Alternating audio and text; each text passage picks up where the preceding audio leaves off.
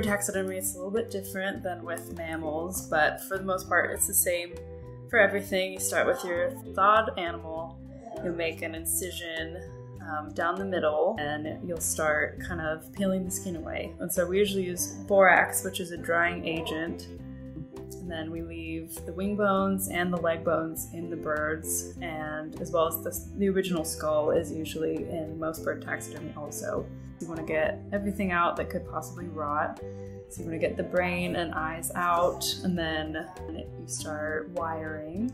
So we put wires through the leg bones, and then those towards the top part of the leg bone will go into the body itself, which is usually made from wood wool, and then ready to sew it up. And we use a baseball stitch usually because it's pretty easy and you can't really see it, especially with birds because they have so many feathers.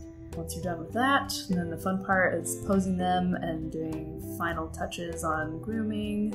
So you fix all their feathers, give them a nice blow dry, pose them, get them all settled, and wrap the whole body, because then they'll dry tighter that way so they look nice and set. And then that's about the whole process.